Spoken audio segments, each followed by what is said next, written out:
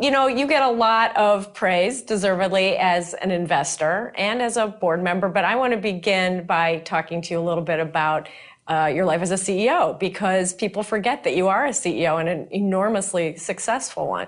So I thought I would begin by asking you about what makes a successful CEO, and particularly not just because you were successful, but because one thing I admire about you is that in your acquisitions, you know who is a successful CEO and you acquire the person as well as the business. Yeah. So what do you look for? Well, we have a kind of a special kind of business because it's been built on buying businesses. You know, we started with a textile business that was destined for failure 45 years ago. So Berkshire has been put together in a way that sort of fits me, but I also think it fits a successful business model. And I don't like committees. I don't like, you know, there are all kinds of things I don't like. So I get rid of them and create a model that I think will work, but that doesn't have the things in it that I don't like. And as we bought businesses over the years, and we now have 70-odd businesses, almost always the person who sells to me is the person who's going to be running it subsequently. And I'm handing them a lot of money, and they're handing me a stock certificate. And the next morning, they have to forget that they handed me the stock certificate. Basically, they have to still feel they own the business. So when I look at them, I look into their eyes and try and figure out whether they love the money or they love the business. And if everybody likes money, but if they don't love the business, I can't put that into them. If they're going to, and so we have no contracts at Berkshire. You know, we just don't have contracts. We count on people loving the business, and then my job is to make sure that I don't do anything that in effect kills that love of the business. We have CEOs that have never come to Omaha, you know, and we've never had a meeting of them here. It just isn't the way we run. They knew how to run the business before I bought it. They're going to know how to run the business afterwards. Well, that's not something you can tell from the balance sheet. That's something that you can tell from, I guess, the twinkle in their eye. And so that's something that you can only tell really from talking to them. Is that right? It really is. I mean, it's why we've never bought a single company of these 70-some from an LBO operator. I mean, they don't love the business. I mean, it's a vehicle to buy today and sell, you know, many tomorrows from now. And they may dress up the accounting, and they may do, you know, leverage it up and that sort of thing. But they're thinking about, they have an exit strategy. We don't have an exit strategy. We have an entrance strategy, and that is it. Once, you know, it's like a Catholic marriage. It's going to last forever. Well, that brings me to, I think, one of the most interesting things about Berkshire, which is that you say, and this is just a stunning statistic, that most of your shareholders say they're going to hold your stock until they die, and then pass it on to their kids. And most of the CEOs I talk to, as I'm sure you know, complain that their investors have got the attention span of a mayfly. But they go out and select for that. I mean, if I were running a church and I had 500 seats in it, I would not be out trying to get people all the time to replace the people in the present seats. I would be trying to keep the people that are in those seats happy so they're back next Sunday and the Sunday thereafter. So we don't want to attract every investor. We want to attract people who look at Berkshire the same way they look at buying a farm or they buy an apartment house. When you buy a farm, you don't think I'm going to flip this next week, or that the earnings are going to be up this quarter for the farm, or anything of the sort, or you know, it looks like it's going to rain tomorrow, or any of that sort of thing. You buy it because you expect a certain yield from the property, and you hope you have an honest tenant farmer to run it, and you expect that over time farming productivity will get better because of new fertilizers and that sort of thing. And you have no idea of selling it. That's the kind of intent we want with the people that buy Berkshire, that they're buying into a business. It's like a partnership, and we regard it as a partnership. In a sense, it came out of a partnership because both my partner, Charlie Munger, and I, we had partnerships that owned the securities that were then distributed to our partners. And we don't look at those people out there as somebody who is to be pleased for this quarter or next quarter, or care whether we split the stock or increase a dividend or make rosy projections or anything. We want them there because they join with us. I've got 99% of my money in Berkshire Hathaway. Charlie has a very, very high percentage. We don't care about getting salaries or options or anything of the sort. We want to do well when our shareholders do well, and I think they sense that. And our holding period is forever, so why shouldn't their holding period be forever? We want the shareholders to understand us.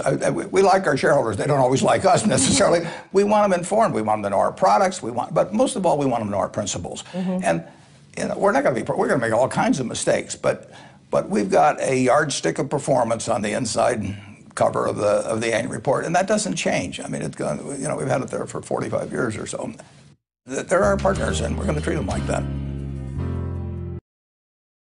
Sure that I don't do anything that in effect kills that love of the business. We have CEOs that have never come to Omaha, you know, and we've never had a meeting of them here. It just isn't the way we run. They knew how to run the business before I bought it. They're going to know how to run the business afterwards.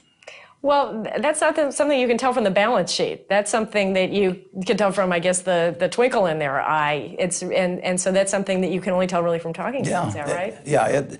It really is. I mean, it's why we've never bought a single company of these 70-some from an LBO operator. I mean, they don't love the business. I mean, it's a vehicle to buy today and sell, you know, many tomorrows from now.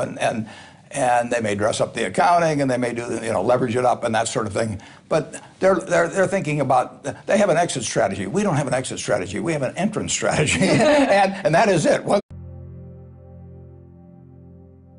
You know, you get a lot of praise, deservedly, as an investor and as a board member, but I want to begin by talking to you a little bit about your life as a CEO, because people forget that you are a CEO and an enormously successful one.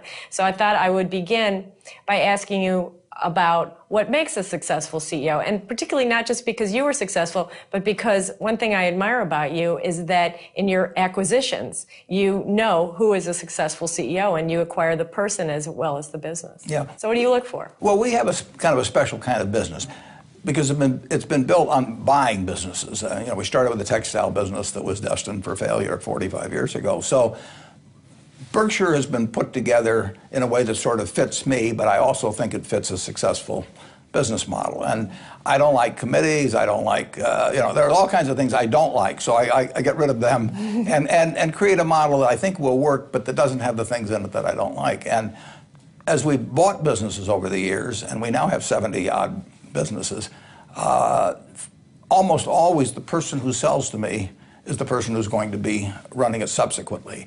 And I'm handing them a lot of money, and they're handing me a stock certificate. And the next morning, they have to forget that they handed me the stock certificate. Basically, they have to still feel they own the business. So when I look at them, I look into their eyes and try and figure out whether they love the money or they love the business. And everybody likes money, but if they don't love the business, I can't put that into them. If they're gonna, and so we have no contracts at Berkshire. We just don't have contracts. We count on people loving the business, and then my job is to buy a farm. You don't think I'm going to flip this next week, or that the earnings are going to be up this quarter for the farm, or anything of the sort, or you know, it looks like it's going to rain tomorrow, or any of that sort of thing. You buy it because you expect a certain yield from the property, and you hope you have an honest tenant farmer to run it, and you expect that over time farming productivity will get better because of new fertilizers and that sort of thing. And you have no idea of selling it. That's the kind of intent we want with the people that buy Berkshire, that they're buying into a business. It's like a partnership, and we regard it as a partnership. Mm-hmm. In a sense, it came out of a partnership because both my partner, Charlie Munger, and I, we had partnerships that owned the securities that were then distributed to our partners. And we don't look at those people out there as somebody who is to be pleased for this quarter or next quarter, or care whether we split the stock or increase a dividend, or, you know, it's like a Catholic marriage. It's going to last forever. Well, that brings me to, I think, one of the most interesting things about Berkshire, which is that you say, and this is just a stunning statistic, that most of your shareholders say they're going to hold your stock until they die and then pass it on to their kids. And most of the CEOs I talk to, as I'm sure you know, complain that their investors have got the attention span of a mayfly. But they go out and select for that. I mean, if I were running a church and I had 500 seats in it, I would not be out trying to get people all the time to replace the people in the present seats. I would be trying to keep the people that are in those seats happy so they're back next Sunday and the Sunday thereafter. Mm-hmm. So we don't want to attract every investor. Mm-hmm. We want to attract people who look at Berkshire the same way they look at buying a farm or they buy an apartment house.